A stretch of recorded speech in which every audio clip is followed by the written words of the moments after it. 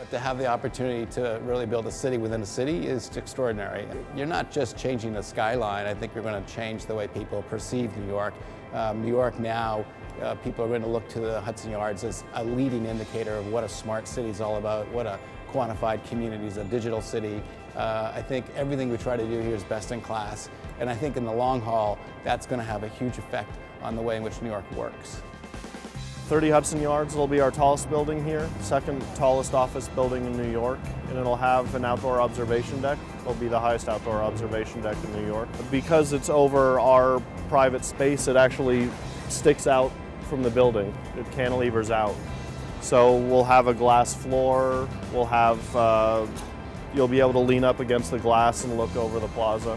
It'll be exciting. We'll keep walking around.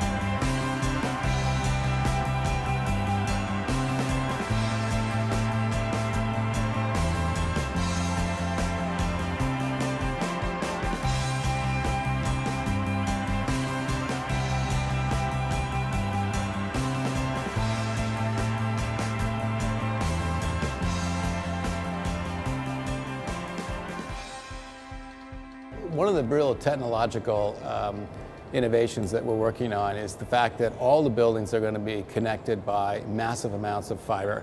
And so the idea here is that all the buildings can talk to each other, all the building systems can talk to each other, all the cameras talk to each other, we can sense data, we can test air quality in everybody's office, we can decide therefore which building systems are operating more efficiently than others, what's keep generating a healthier workplace or residential place.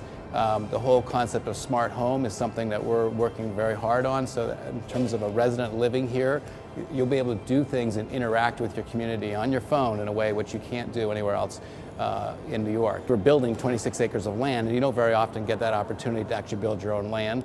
We don't have to rip up the city streets, we're building our own streets, and so that's the way we're going to build the technology in.